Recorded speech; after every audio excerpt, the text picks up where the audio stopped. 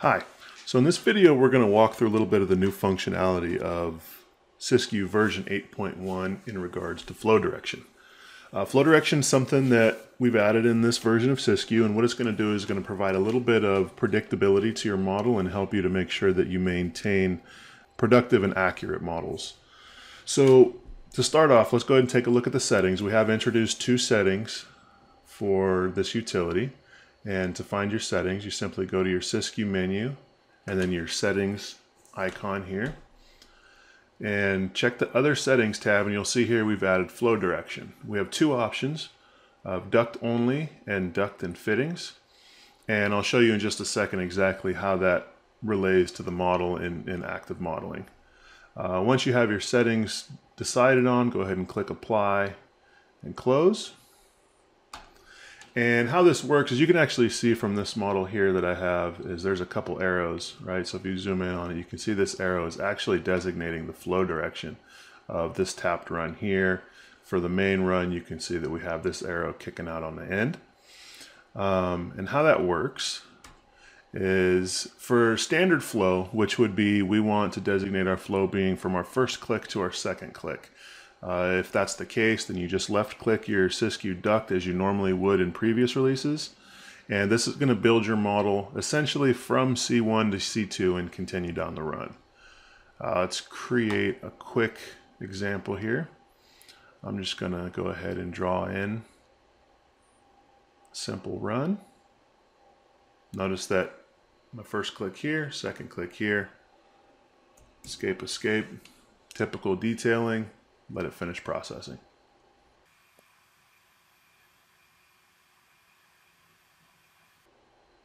Now, one thing to keep in mind is you remember the setting that I had decided on when we visited the settings was duct only. So now if we take a look, so you see that I have my arrow here, and I also have some connector graphics for my duct joints. I'm going to go ahead and expose all of them so you guys can see. Let's go ahead and expose my project browser. And you can find these couplings over here under your duct fittings. They're going to be listed as your coupling face-based C1 and C2. My C1s are already exposed, so I'm going to go ahead and select all instances of my C2. And within the properties, there is an option in here for connector ID. And this will turn all of them on and off within the model using the workflow I just did. We will be implementing a utility to make this a little more simple for you in the future. But for now, you can just turn them off and on, either independently or from the project browser. And so you see if we start here with connector 1, we run to connector 2, and so on. Now, with the setting that I had for duct only, what that's going to do is that's only going to align my duct, which in most instances is okay. Now, if you want to align your fittings with it as well, basically what that's going to do is that's going to align every right-hand bend for you. So Revit has a tendency to always draw left-hand bends, right? So what it boils down to is if we only select our duct in the options for flow direction, our right-hand bends are going to be built backwards. Now, some of you may care, some of you may not. What it does at the very least is it's going to let you know which opening is which, right? So you'll always know, depending on which fitting you're using. If you haven't watched it yet, go take a look on the YouTube channel. We do have a short video about our new fittings that we're releasing. Some of you might be wondering, what is this C1 and C2 on this elbow? It's an identification for some new fittings. Go ahead and take a look at the new video on YouTube. So at the very least, if you're using a new video, you'll know that within your flow direction, a right-hand bend is going to give you C2 first, or it's going to give you EXT2 first if you're using an old fitting, right? So you can kind of count on that pretty much 100% of the time. The only times where that'll be a little bit of ambiguity is if you're running a vertical duct run.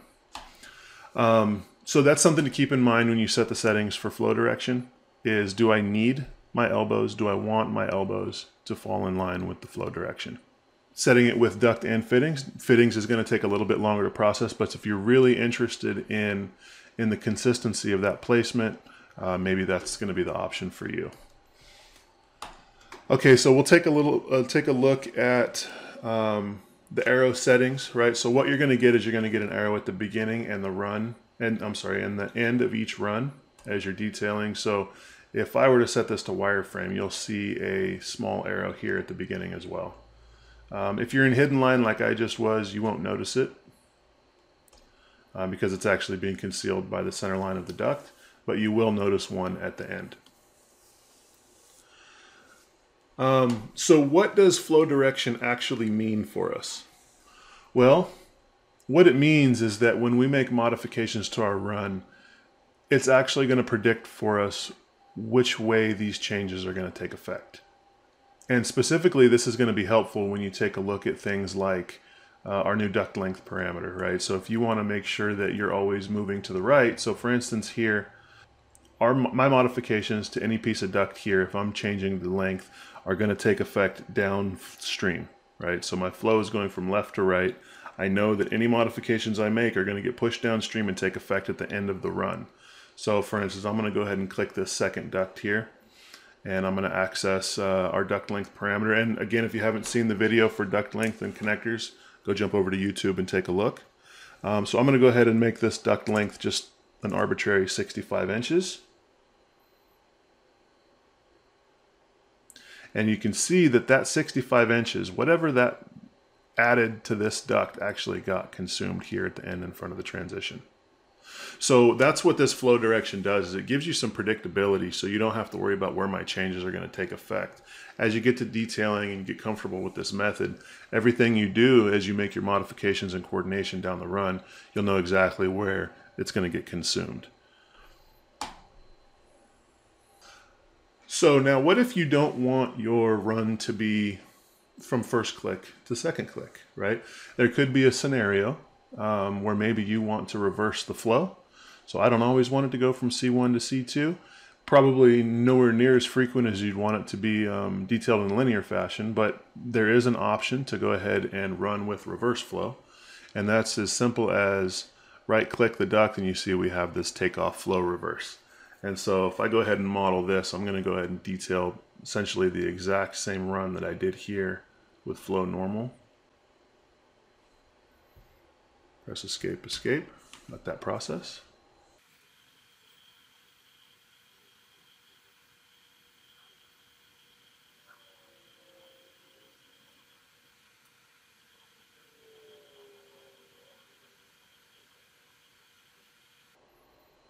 And when that's done, we'll take a look at it and you'll see that what happened was, is you see this one here went from C1 to C2 and then continued on C1 to C2.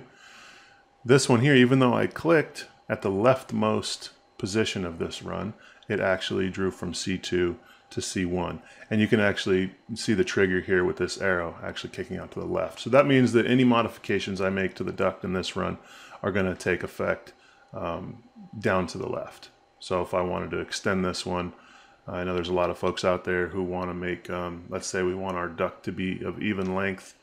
We'll go ahead and make this 18 inches.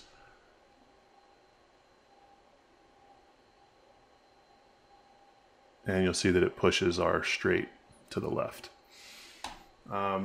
So that is a detail while you draw in reverse flow.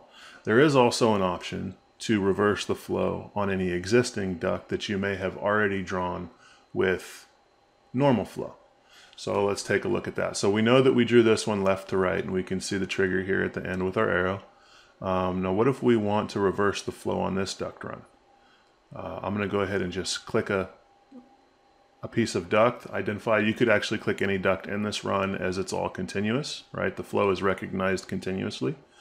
And then up here we have a contextual button that gives us, this is our flow arrow, and this gives us our two options. There's a drop down right below it, and this gives you your two options. So here at the bottom, we have reverse flow.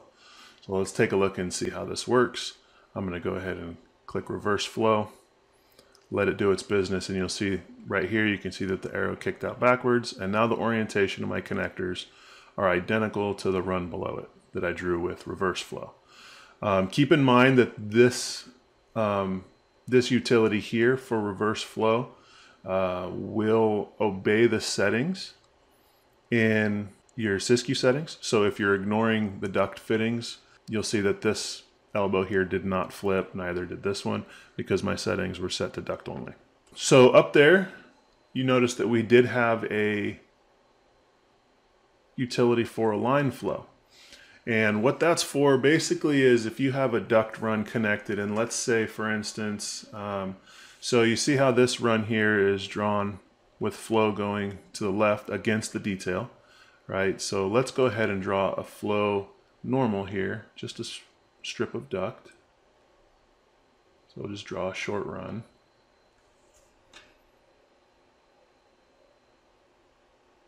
And then we will escape, let that process.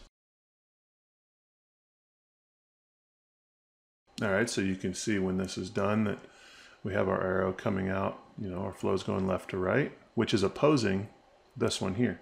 So now what if for some reason we want to trim these two together?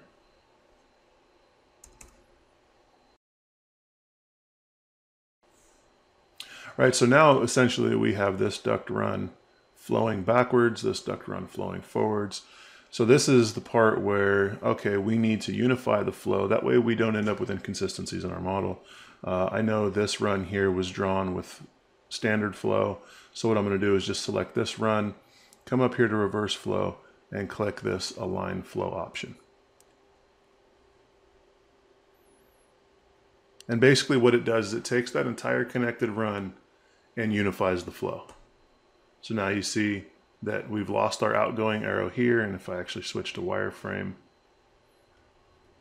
you'll see that now our flow is going into the duct. We're going from C2 to C1,